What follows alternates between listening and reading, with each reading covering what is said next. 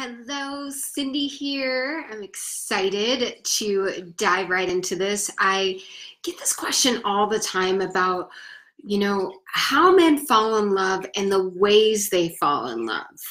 And, oftentimes what I see with women is they put the cart before the horse, meaning that they want to create this deep emotional connection right away when it can be a bit out of order. And as women, we bond through our, shared emotional connection and communication. So men are a little bit different. And I'm going to share that with you today.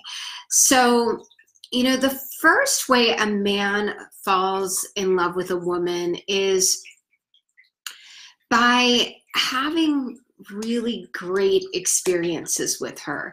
It's kind of like he's building his resume with you. He builds his connection with you, his initial connection, by having great experiences. And that could be going and going to play foosball one night, or golf, or he's teaching you something, or you try a new cuisine together, or you're talking and you're sharing something together over life experience, right? So men fall in love through bond. They bond through these experiences. Now here's the thing. They need to feel positive for him. And you might be going, well, of course. But the interaction gets to be more positive than negative. And I'm going to get to that in a moment. So, think, being in the present moment, having fun, and just really enjoying your experience together. So whatever that is. And hey, you can't hear, huh? Can you guys hear me now? Is that better? Okay, great, thank you. Have to turn up the volume on my computer. So at any rate, so that bonding happens through having positive experiences. So it's like, positive experiences in the bank. So there's that. And the next thing is that, when a man spends time with you, he walks away with a positive experience with you. He wants more of that. And he doesn't feel pressure from you. And a lot of times where women get tripped up, you guys, is they have an agenda, and women tend to want to move things forward much more quickly than a man does. So she's like, okay, so when's he going to get closer? When are we going to have the conversation about commitment? When you get to enjoy the moment, and, I'll talk about like commitment later and how to, how that goes. But, a man falls in love with a woman through his experiences. And then once he starts to build that connection with her, then he starts to feel safe to be vulnerable. This is super important. He can start to feel safe to be vulnerable. And if he feels like through these experiences that you guys have shared, that you accept him for him, you're not judging him, meaning, and a lot of times we can come across as women as judgmental when we have a agenda. And the agenda is, maybe I want the commitment, I want the relationship, I like this guy, I want to lock it in. And instead, it gets to be the opposite. And ladies, I want you to hear this. Men appreciate things that they work harder for. In fact, we all do. Think about it. And if you are the one that's driving the connection, then he doesn't have to do any of the work. So it's a combination of you being receptive and you guys coming together and both putting deposits into your experiences together and your positive experiences together, right? And then not forcing the next step. Now, as a woman, men respond well to women that are authentic and that can be open and vulnerable.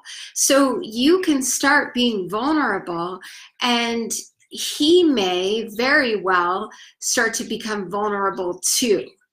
And you know, but the big thing, because we all want to feel accepted, he wants to know that if he shares something with you that's vulnerable, that's scary to him, that, you know, that you're going to accept him and that you're not going to judge him. You're still going to be there with him. That is a big next step in a man developing connection and commitment.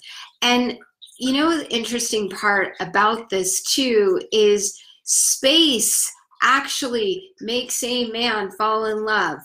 Absence makes the heart grow fonder, because a man needs to feel this, that, yeah, I've got this connection with her. Yes, I'm having a good time. And you have enough space in between the time that you spend together to let it sink in. And he's also got to know that, and this is a whole nother live, you guys, but he's also got to know that, hey, I don't necessarily have her. I could lose her too. So that goes into setting boundaries, teaching people how to treat you, letting them know what makes you feel comfortable in a positive way. You know, I work with women and men too around communication, your emotional triggers, the things that come up, the stories we create in our minds that are usually not the case. So when you're dating, it's like, be present, have fun, and really make sure, is this what I want? Am I enjoying this experience? Am I able to be transparent and open with this person as well without having a need for his approval too? That's a big one. And you know, an ingredient for a man to fall in love with a woman is there's a timing factor involved.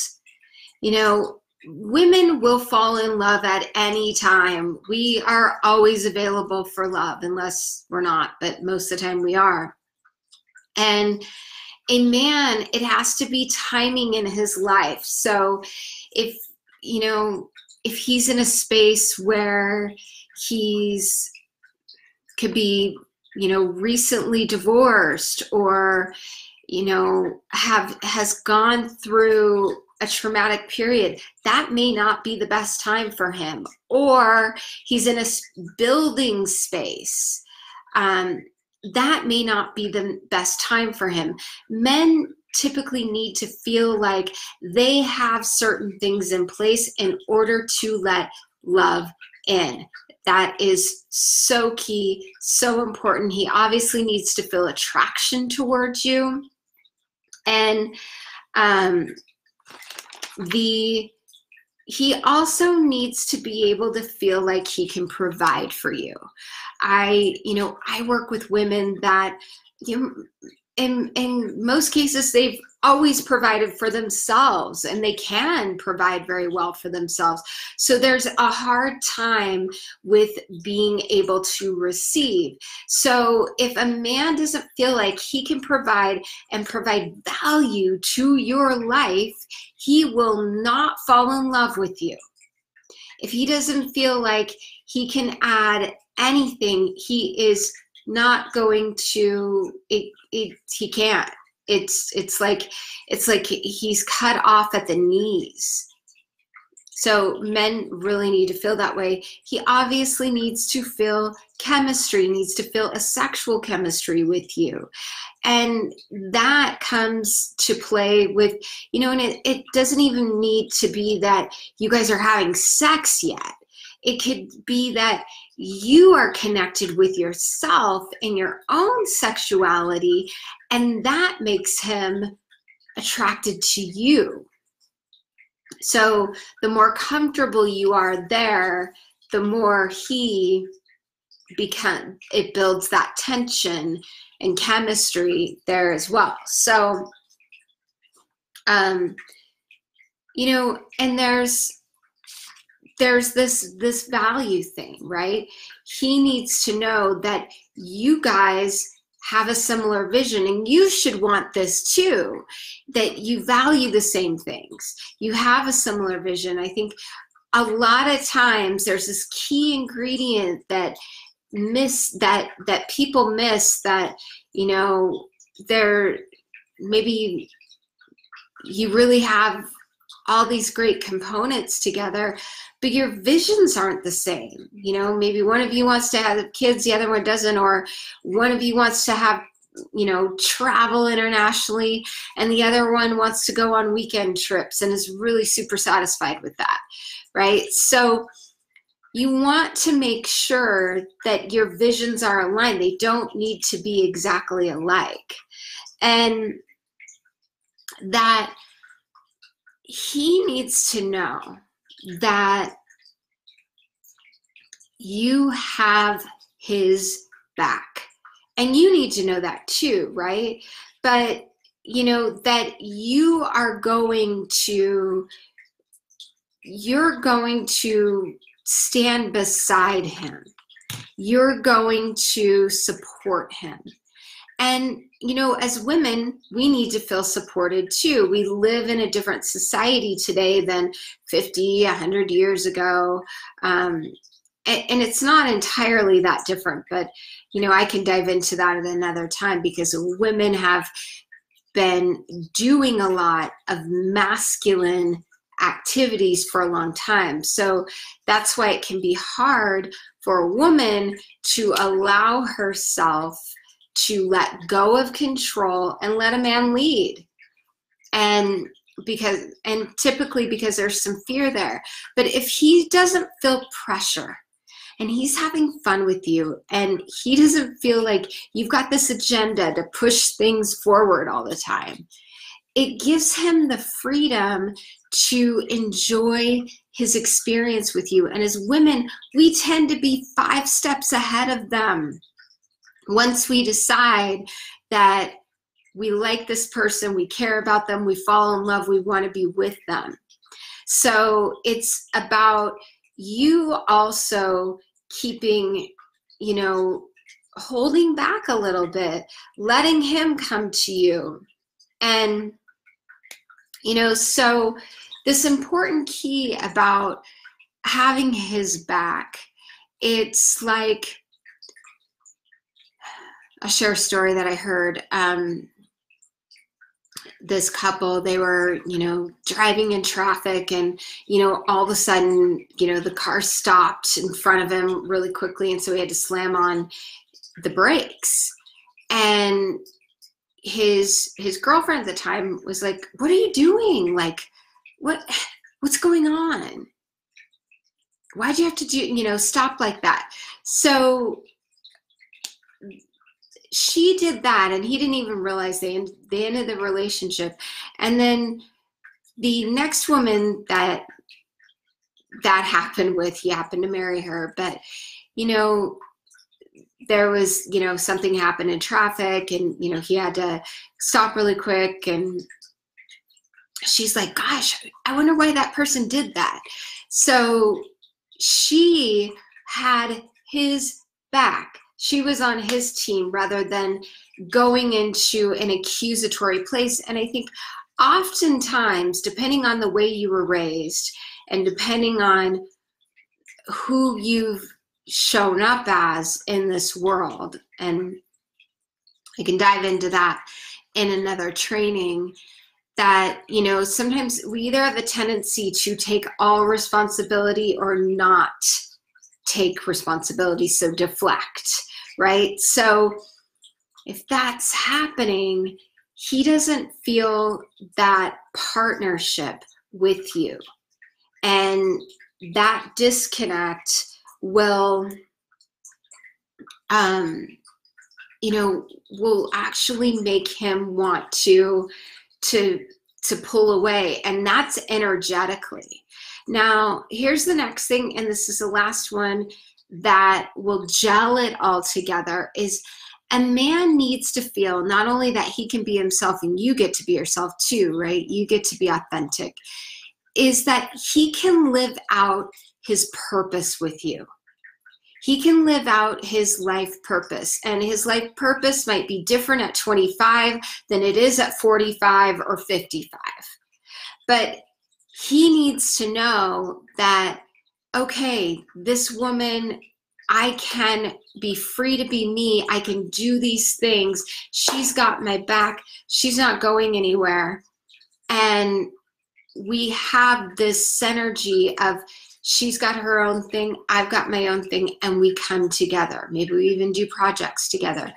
But if he feels that, it's like a man soars in a relationship, and that creates a deep bonding of love.